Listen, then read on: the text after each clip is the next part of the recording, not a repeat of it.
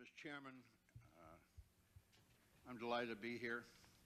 The committee I served on, one of my favorite committees in my time in the Senate, and I'm honored to appear before you. I expect that two of the things that I did in the last few years are of interest to you, and I've tried to draw from them in my testimony. First, of course, chairing the PIFIAB. Second, chairing Rudman.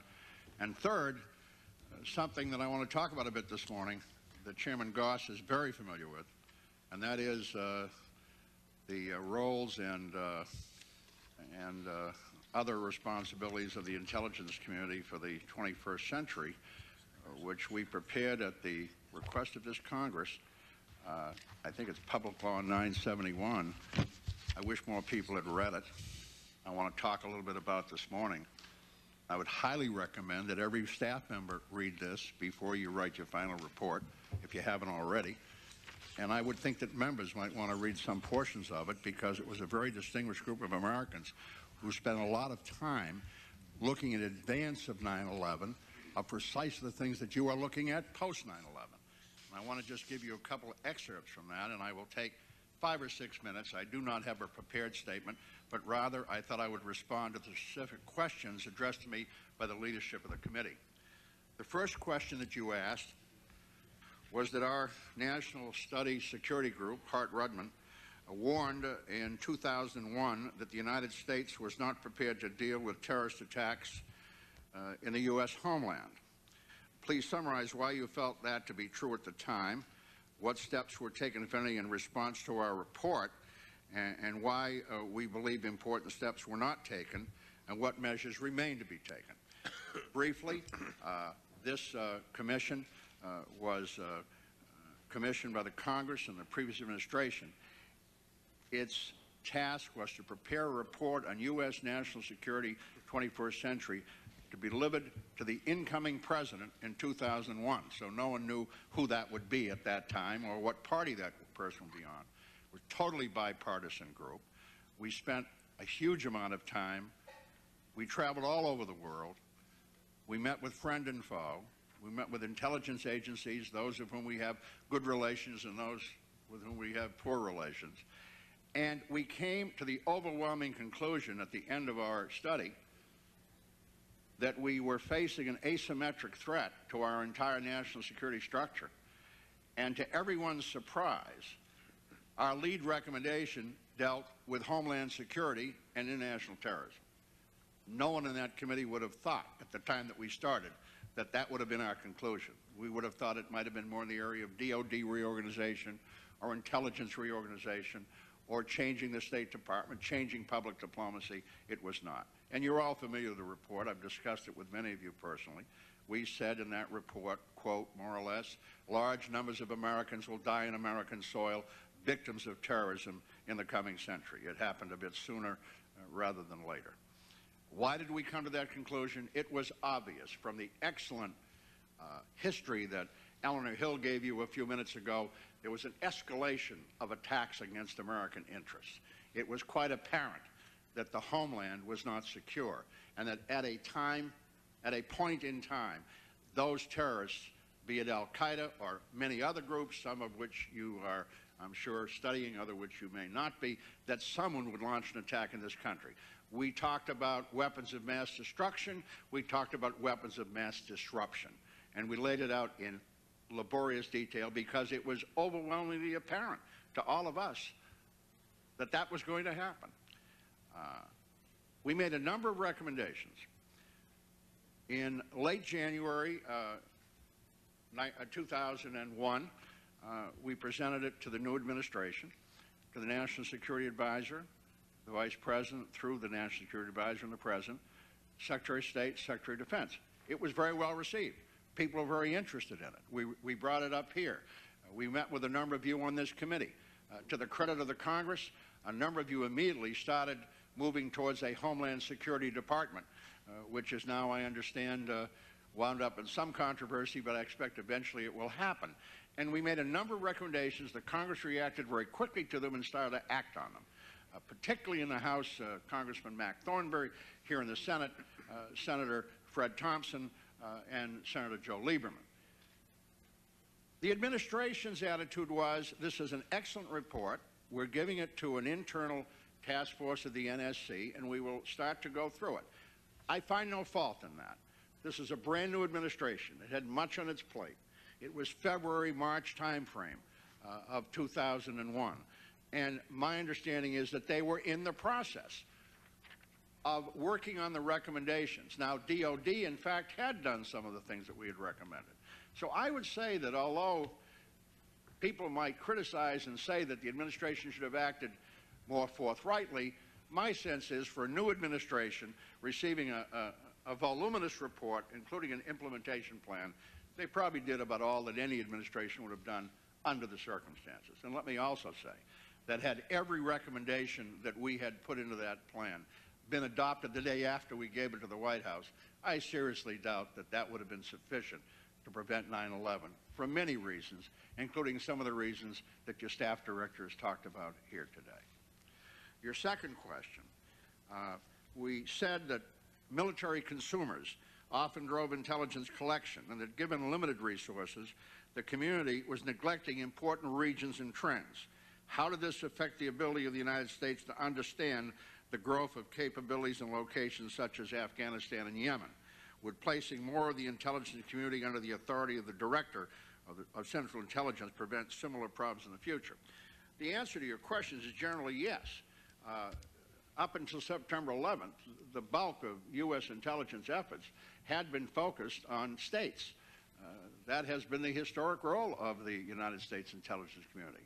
And I might add that our intelligence community, as well as most foreign ones that I've studied, are extraordinarily good at looking at structure, at capability, and intent.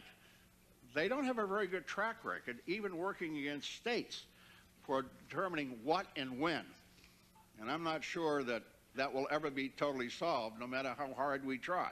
To try to come up with definition on people's intentions, whether they be states or they be shadowy terrorist organizations, is the toughest assignment given to any intelligence community. And frankly, if you look at the record over the last 50 years, the record is not particularly good, not here or anywhere else. Do I believe, or did our commission believe, that making the director of the CIA, giving him a stronger role? We do, but we're not the first ones to say that. This has been recommended for many years. I mean, you have a director of Central Intelligence who is also the director of CIA. 85% of that budget is controlled by DOD. From what I read in the papers lately, they would like to get even more control of it. And I leave that to you. You were elected to solve problems like that. I don't know what the answer is. We have tried to recommend a number of reasonable solutions in this report, of which a number of members of Congress served on. Nothing has happened, except I do believe there is a stronger community coordination effort since this report than there was before. But you got a long way to go, and frankly, I think it's in the court of the Congress as much as it is the administration. We call for the President through the NSC to set strategic intelligence priorities and update them regularly. Was this done? Is it being done today? Well, I can tell you that I'm no longer chairman of the PIFIAB, so I'm no longer privy to those things, but my understanding is that, yes, there has been broad strategic intelligence directives, PDDRs, which have been adopted by this administration. I'm sure they're available to this committee, and I would advocate that you check with them to get a more precise answer. Three more questions you asked. How can the United States improve cooperation between intelligence agencies focused overseas, CIA, NSA, etc., and those with domestic focus, such as the FBI? And how could they take full advantage of each other's capabilities? What gaps existed in their cooperation prior to September 11th? I believe that the Joint Terrorism Centers, which these committees are very familiar with, have come a long way in cooperation, but we've got some very interesting issues here that have to do with law, civil rights, the rights of Americans.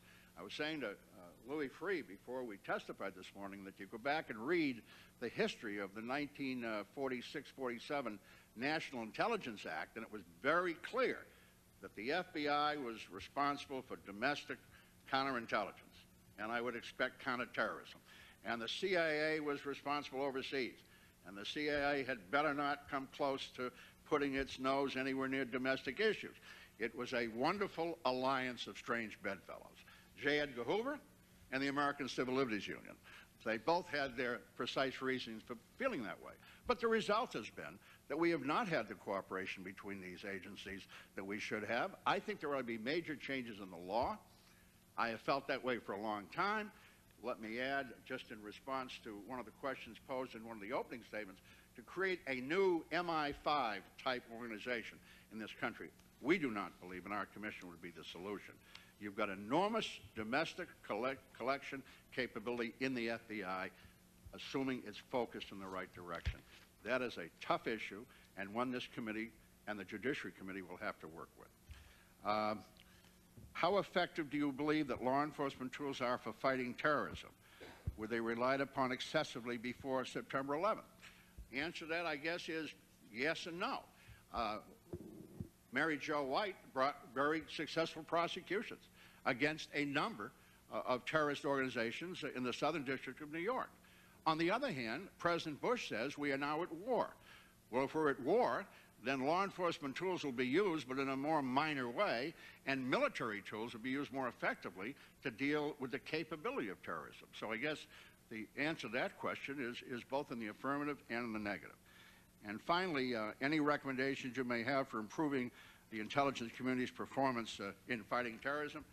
I believe that the more jointness that you have between these agencies, the more they work in joint counterterrorism centers, the more their information databases become common, the more there is constant daily, hourly cooperation between them, the more that the NSA is brought in by statute if necessary to supplying the FBI with domestic counterterrorism information, then you will do the improvement you need. I do not believe we need new structures or new systems.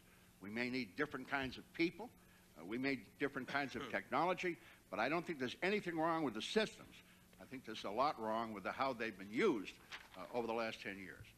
Finally, Mr. Chairman, members of the committee, I want to read to you from this report, which was submitted in 1996 to the Congress at the Congress's direction.